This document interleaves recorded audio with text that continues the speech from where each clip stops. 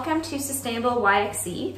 For this iteration of the Sustainable series, we are going to be talking about really fast sustainable actions you can take in your life in Saskatoon. So there will be really short videos with one action, a place that you can go in Saskatoon, a community resource, and of course some SBL resources for that. And today we're making banana fertilizer, or banana tea as some people call it, which is a good way to use up banana peels. And it's so easy that anyone can do it. Are you gonna help today, Arthur? Yeah. Yeah? Can you say hi? Hi. Nice smile. Okay. So Arthur's gonna hold our jar of banana peels and tell you about it. What's in the jar, Arthur? Banana. Just banana peels, right? Yeah. And do they look all sticky or do they look kind of dry? Yeah. So some indoor plants, if you put really sticky bananas on them, that might attract some little flies and gnats and stuff.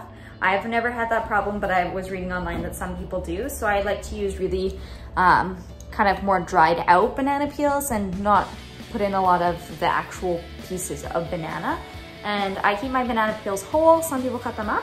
But if you're really worried about attracting bugs in your home, which again, I don't think will be a problem, you can always dry these out either by laying them flat on a baking sheet in the sun for quite a while or baking them until they're dry. And then you just blend them into a fine powder and put that into the soil. And bananas are of course high in a lot of nutrients like potassium and calcium. So a lot of plants really, really like that. So step 1, eat your banana. Step 2, put the peel in a jar. And step 3, what do we do? We fill it with water. So you want to make sure that your banana peels are covered with water. So fill the jar right to the top. No, also. Okay, you're gonna hold it?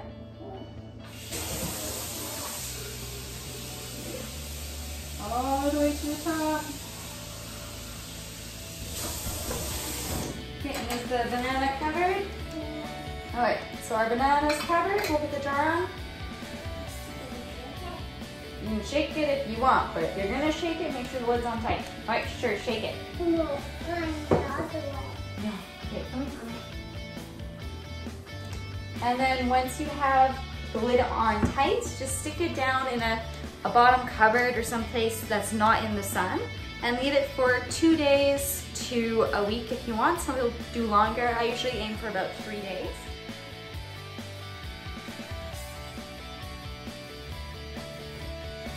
So here we have our mix a few days later. You can tell it's quite dark, a little cloudy, and now it's ready to use. So I'm just gonna take my little snake plant here. Looks like it's ready to have good nutrients. Just pop the lid off.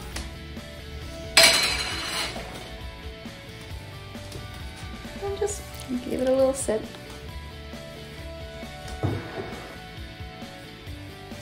And that's it. You can spread that on your other potted plants or even in your garden bed. It will add a nutrient boost to your plant friends. And now that we're done with the liquid, once I pour it all out, I'll just take that banana peel and compost it. So no waste there at all.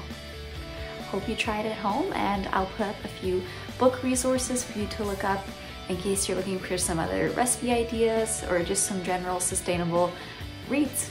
Have a nice day.